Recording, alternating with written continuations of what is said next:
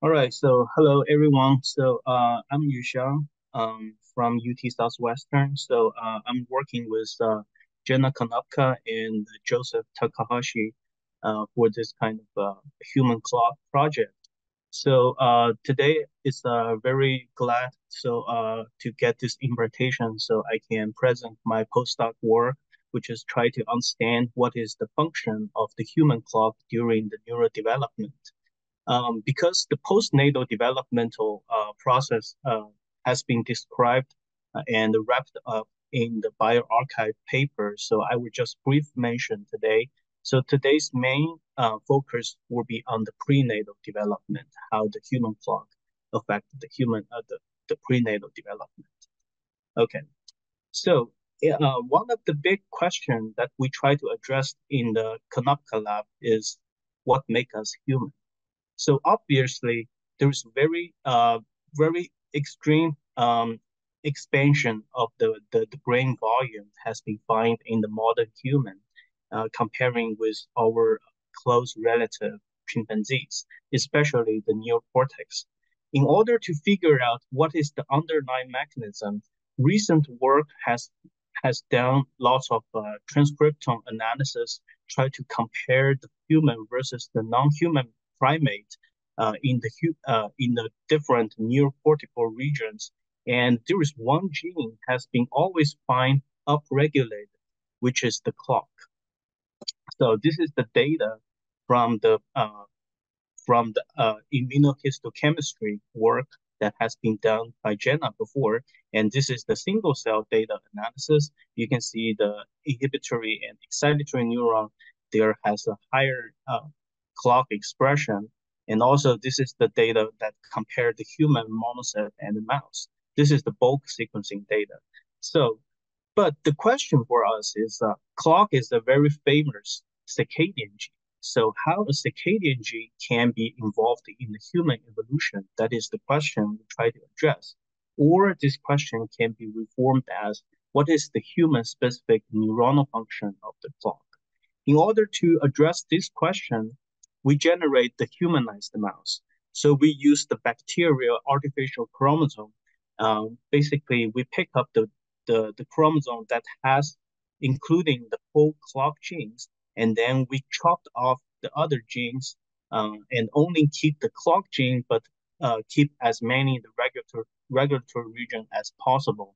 And then we transfer this gene to the black 6 mice. And these black 6 mice will breed to the knockout mice background.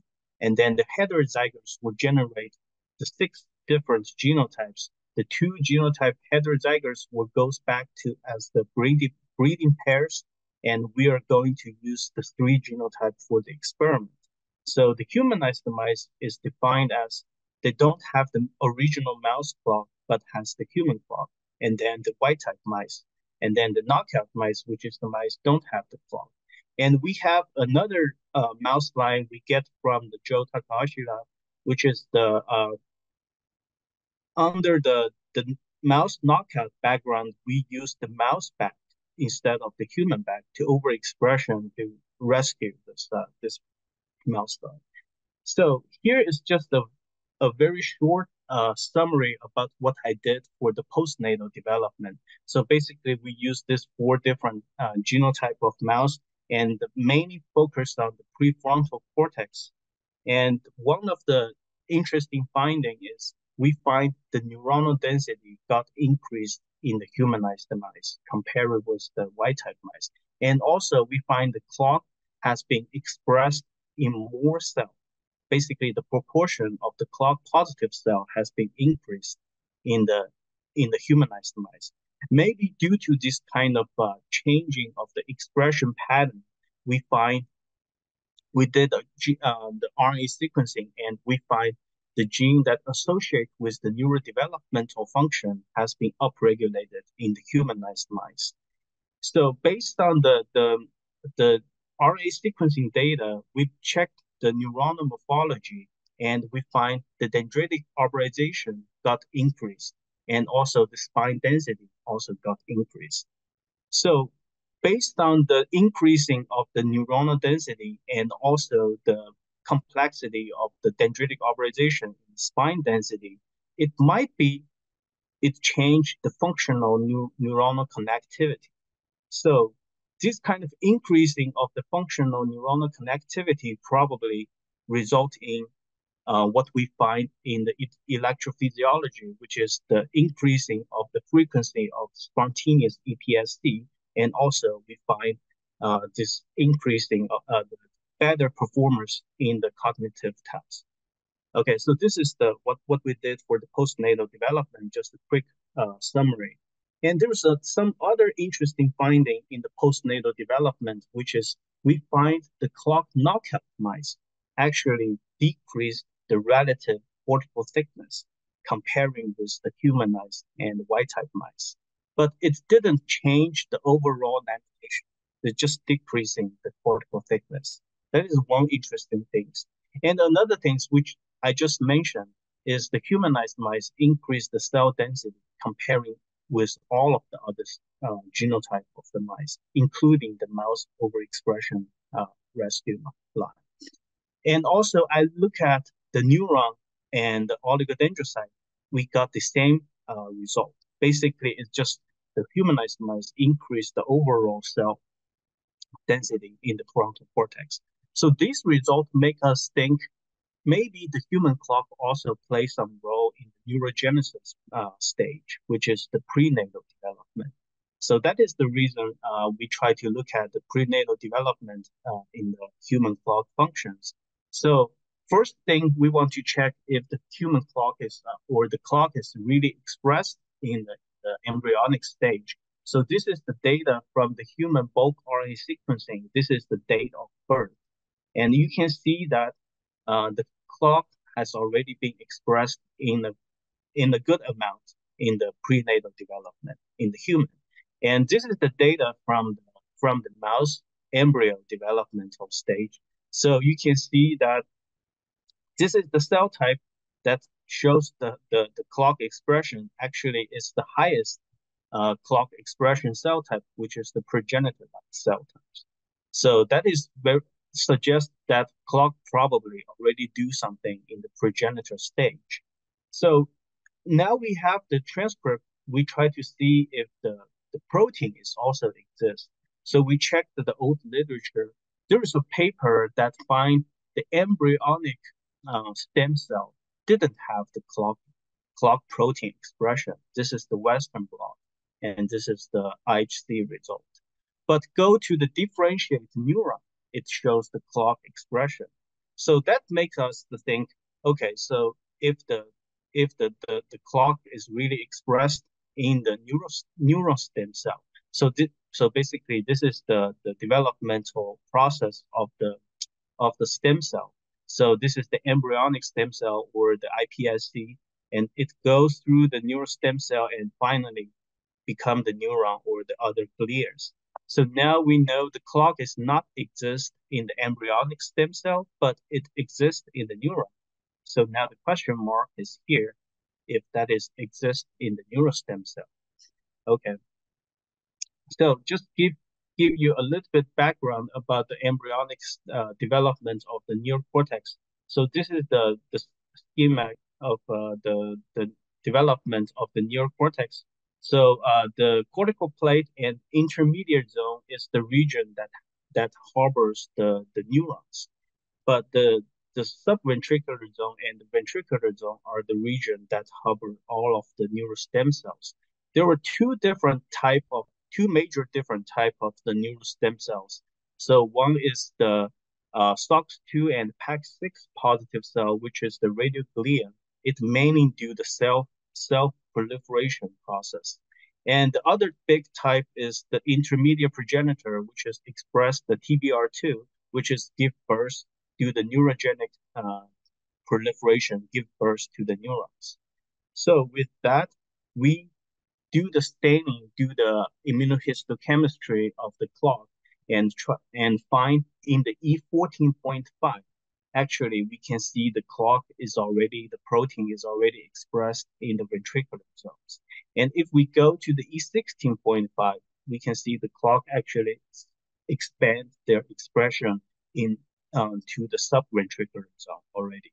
And then we try to figure out in which neural stem cell type is really expressed the clock. And we find this kind of very interesting result. So here you can see the clock is only expressed in the PAX6 positive cell, but not the TBR2 positive cell. So that suggests the clock is only expressed in the radioglia, but not the intermediate progenitors. So based on that, we do the cell proliferation assays. So we did the BRDU injection, and 2 hours later, we harvest the embryo. And then we use the SOX2 to label the radioglia, TBR2 to label the intermediate progenitor, and use the BRDU to label the proliferation cells. So here is the result that we find in the ventricular zone. So here we just zoom into the ventricular zone. The red circle are the SOX2 and the BRDU double positive cell, means the proliferation radioglia.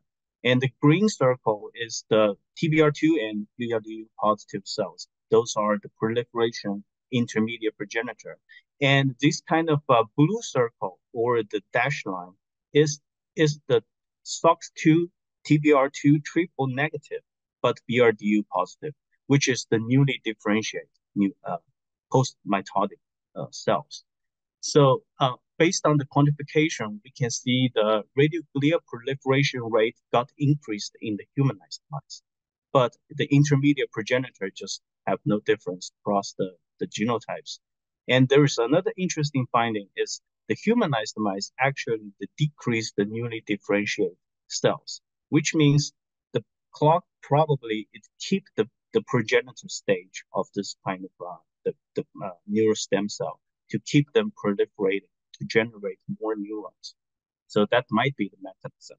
So this is the ventricular zone, and then we go to the subventricular zone, which is the same thing. We find the radioglia is got increasing also. The proliferation rate got increased, but it is not found in the newly differentiated cells and also the intermediate progenitors. And go to the intermediate zone, which is there is another interesting finding, which is this zone actually is the mouse clock specific phenotype we find. You can see the mouse clock knockout mice shows a decreasing of the radioglia proliferation rate, even it is marginal, and also it's decreasing the newly differentiated cells in the intermediate zone. So that suggests the mouse clock also do some neurodevelopmental function in the prenatal, but just different from the human. And then we go to the up layer, the subplate, which is the region that generate the neurons. So we find the humanized mouse increased the newly differentiated cell density in this region. That suggests the human clock is promote the differentiation. So just a brief summary. So we find the clock is exclusively expressed in one cell type, which is the radioglia, as early as the E14.5. And the human clock enhanced the proliferation of the radioglia in both ventricular zone and subventricular zone. And the human clock maintained the progenitor fate of the radioglia in the ventricular zone while promote the differentiation in the subplate. And the mouse clock, actually, they also show some neurodevelopmental function. It regulates the differentiation and the radioglia proliferation in the intermediate zone at the E16.5. So, but this kind of function is different from the human clock. So one of the mechanisms that can explain this kind of increasing of the cell density in the neocortex in the humanized mice, it might be it maintained the self-amplification division of the radioglia and the germinal zone, but promote the post-mitotic differentiation at the neurogenic zones. So for the future work, because I've already showed there is cell type and the location specific function that associate with the clock. So in the next step, we want to do is to combine the single nuclear RNA sequencing and spatial transcriptomic, try to understand what is the molecular mechanism And another direction is this is the development map I showed you previously, but this is the case for the mouse. So for the human, actually there is a cell type that it has been extremely expanded, which is the basal radioglia. It forms a new zone, which is the OSVZ, the auto subventricular zone. This kind of zone has been totally missing in the mouse.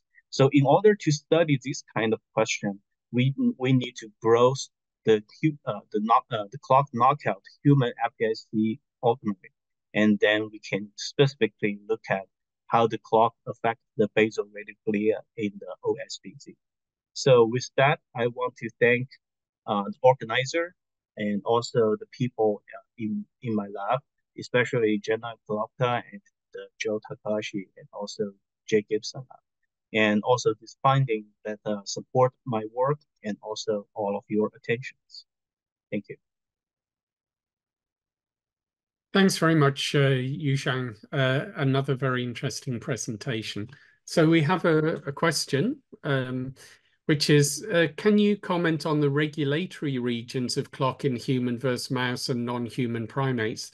Is there a human-specific enhancer that upregulates clock at this time? I mean, in those stages of neural development? Yeah. So that's a very good question. So let me just pour out.